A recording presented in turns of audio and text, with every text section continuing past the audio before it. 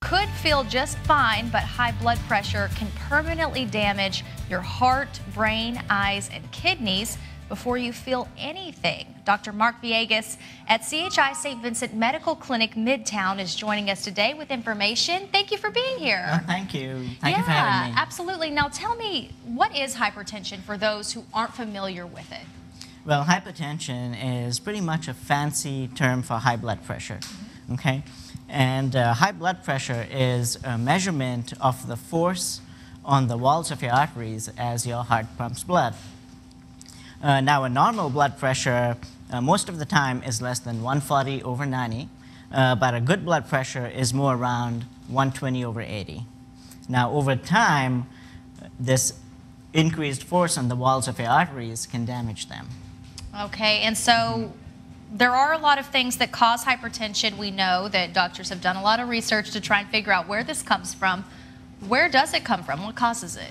Well, there are many medical problems that can cause hypertension. Some of them include chronic kidney disease, any gland problems such as high thyroid levels, or even obesity. But more often than not, high blood pressure does not have a cause. And this is most often the case, and it's called essential hypertension. Now, even though essential hypertension has no cause, there are several risk factors that play a very important role in the development of hypertension. And these risk factors can include obesity. The older age, the older you are, the more prone you are to getting blood pressure. High salt diet, for instance. A diet high in salt can cause fluid retention and cause your blood pressure to go up. Smoking is a big thing. And smoking causes constriction of your blood vessels, which, again, increase the pressure and cause high blood pressure. Right. Also medications such as cold medications, cough medications, and several medications out there can cause it as well. What about family history? If you have a parent, like I do, I have a parent that has high blood pressure. Should I be concerned then about me having high blood pressure? Well, now high blood pressure can run in the family, so there is a genetic component to that as well. It's not all lifestyle. You would talk to your doctor about that, and he would take a thorough family history when discussing your blood pressure and try to determine how much of that is genetic and how much is lifestyle. Okay, so too much salt, too much alcohol, smoking, right? All of those things. All of those things, yes, even alcohol can. So when someone has hypertension, what are the symptoms that they experience, and how would you even know, okay, I've got high blood pressure, or I should even, maybe I don't have it, but I need to go in and see my doctor and see if I have it? Okay, well, here's the thing. Hypertension is known as the silent killer because it doesn't have any symptoms until it's too late. So most people with high blood pressure are asymptomatic. They don't have any symptoms and they don't know they even have it.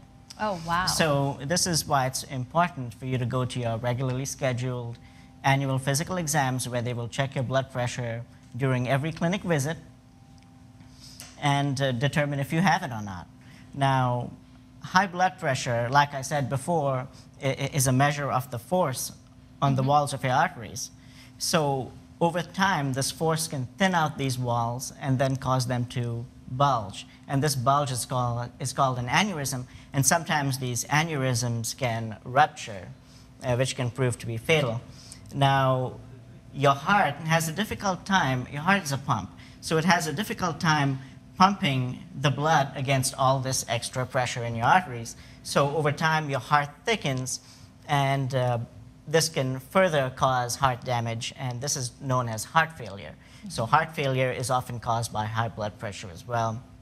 Now, this high blood pressure also damages the tiny little blood vessels in your kidneys and can cause chronic kidney disease or can even worsen existing kidney disease. So a lot of things that can happen if you do let this go. And as we're wrapping up here, can you kind of talk a little bit about how we treat this once you find out you do have high blood pressure? Now, there are many medications used to treat high blood pressure, and your doctor will have to find the right one for you, depending on what other medical problems you may have.